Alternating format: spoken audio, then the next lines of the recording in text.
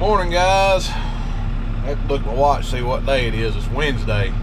All my days are mixed up. When you don't go to bed one night, you get kind of confused. But I'm in the T5. It's been sitting here running for a while. I cranked it and I went and got me some breakfast and a coffee. But I'm getting ready to go push a private driveway. I pushed a bunch yesterday. I didn't film any of it, but I got another one I got to go do. So I thought I'd take y'all with me today to do this one. Hopefully it was the last one, but I doubt it. It's like just every little bit somebody's calling about the driveway. But I understand there's a lot of snow out here and you can't get out. You can't get out through this snow. It just packs down, turns into a solid sheet of ice if you try to drive on it, and then you can't go on it. Anyway, I got the HLA 3000 on the front of this tractor. There you go. 3000 series. It's got snow all over it from yesterday. But we're thinking about buying another 4000 series 10-foot blade to go on this tractor, a little bit bigger blade. This is a 9-foot blade. I think I talked about this in another video, but when we bought this blade right here, the only thing they offered in the 3000 was a 9-foot. They now offer a 10-foot, but the reason we bought this particular size blade was because I was running it on the TN95 at the time, and it was plenty big for it, because it was a lot smaller frame tractor. But now that I'm running on this T5, it's a little bit small for it. So we're considering buying the 4000 series, like it's on that 60/30. It just won't have all the wing stuff on it, because that is a snow wing, and then it'll just be a snow blade on this. So kind of excited about getting that. If we decide to get it, we're still, me and Dad have been throwing the idea back and forth a little bit. So anyway, let's go push a driveway. Okay, we are now at the driveway I gotta push, and we're gonna get started on it.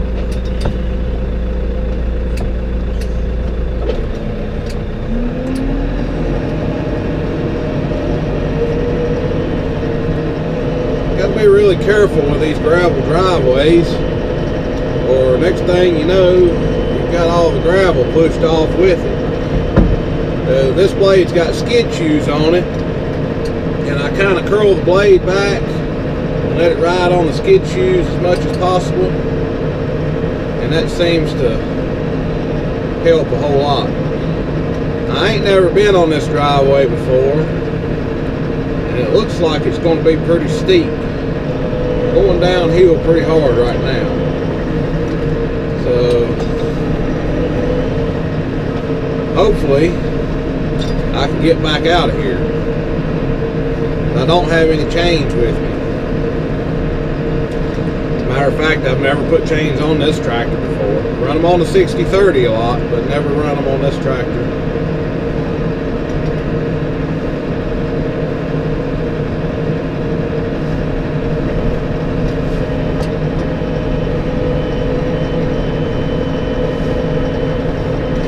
Got a lot of sharp curves in it too.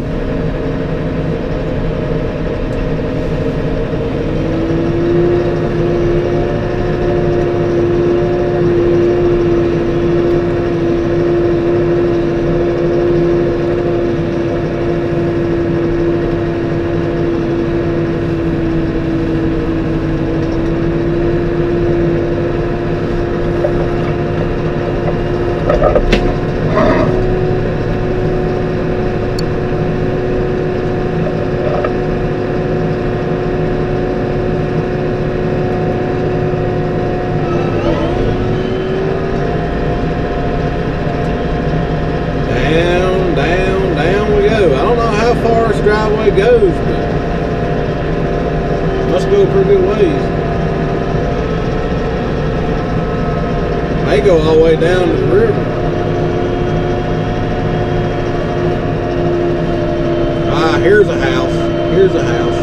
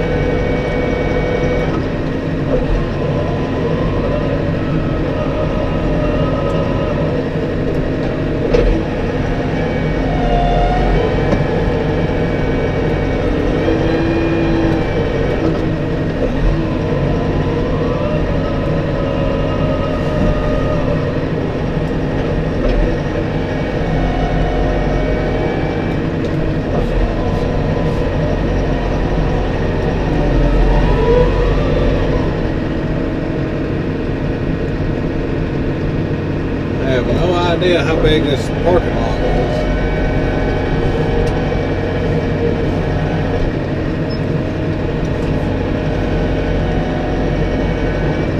But it don't look all that big.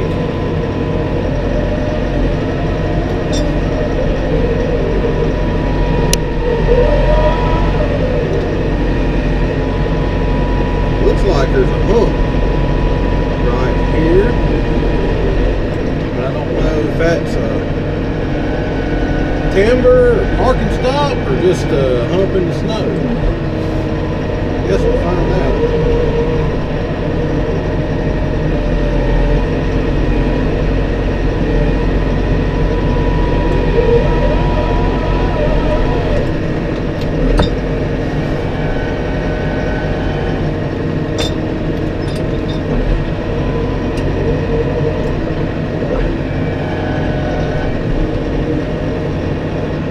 Yep, parking timber right there. I thought it looked like there was something there.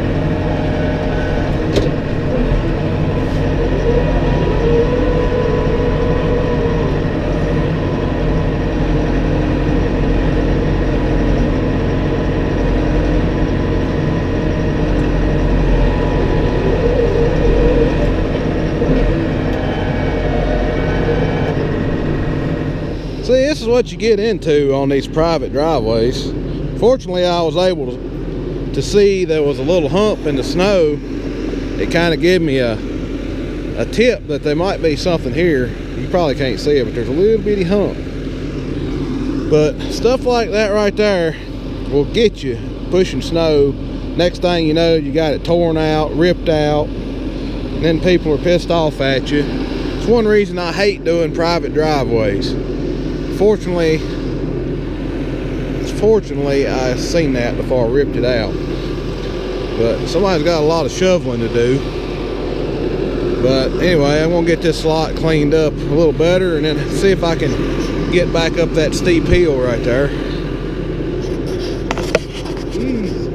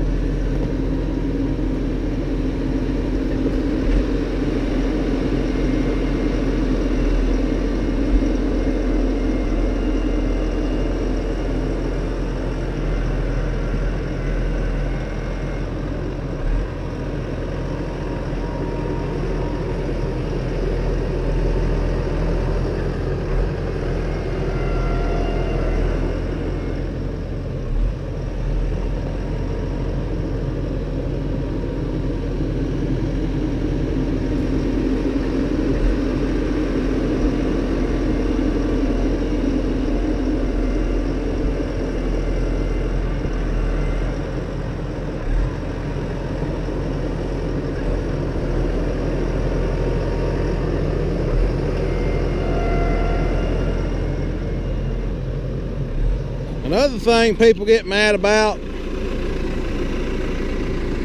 is if you scrape the gravel off, push it over in the yard.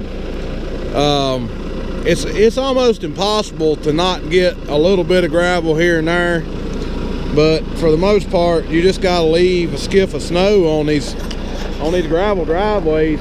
If you try to cut it all the way to the gravel mixes in with the snow, and you end up pushing a lot of gravel off the driveway, and people get upset about that. So that's another reason I hate doing private driveways. But basically all you can do is leave a skiff of snow on here. You can see right there's one spot I scalped it a little bit, and I mean, best you can do it's hard to not do stuff like that. But anyway, let's try to get back up this driveway and get out of here. Got them a place to turn around down here now. Should be happy with that. So back up the hill we go. Well, while I'm riding back up this hill, I thought I'd talk about what I'm doing a little bit here. I'm sure somebody will ask whether I'm running this loader in float position while I'm pushing the snow, and the answer is no. I don't normally run in float position unless I feel that I don't know where I'm at anymore. If I think I'm putting too much down pressure or I'm not putting enough pressure, I'll put it in float and then lift back up on it after I put it in float. The reason I don't like running in float is because it just seems to be too much weight on the blade when you put it in float. It just seems it takes weight off the front of the tractor. It don't steer as good, and it just seems like it's a lot harder on the loader because the loader tries to flex and go with the blade, and it just I don't like running it in float. Sometimes I'll put it in float to get to kind of find a balance, I guess, or without putting down pressure down. I put it in float so I know I'm not putting down pressure, and then I'll take it out of float and I'll raise back up on it so I'll take some of the weight off the blade. And I'll kind of just try to manually follow the ground as I go along. And I normally have pretty good luck doing that because I try not to let all the weight of the loader ride on the blade. I mean, the tractor just goes and steers so much better if you raise up on it just a little bit. And that goes for the snow wing that I use on the 60/30 also. I don't run it in float either. If you put it in float, you can't steer it at all. You have to put some of that weight of that blade on the front tires, and then it'll steer and go just fine. This tractor's kind of the same way. This blade, I think I said earlier, is 9 foot wide. When you angle it, this tractor is almost 8 foot wide. When you angle this blade, it's just barely making a hole big enough for this tractor. That's one of the reasons why I want to go to a 10-foot blade. So going around these turns was really difficult because the tractor is wide enough, and with the loader, the blade being on the loader long enough, when I go around these turns, the rear tire was actually driving up on the windrow of the snow. You can kind of see that over to the left there. So these really hairpin turns were kind of hard for me to clean, but I finally got them pretty good shape on the second pass. But I was really surprised how well the tractor came up back out of here. It's rather steep down in there, and no chains. You just don't know what you're going to get into sometimes. Sometimes you can drive right back out of something like this, and sometimes you can't. But it did just fine. And this tractor does seem to go a little bit better than the 60/30 does, but it's got newer, better tires on it too. So alright, I hope y'all enjoyed the video, and we'll see y'all on the next one.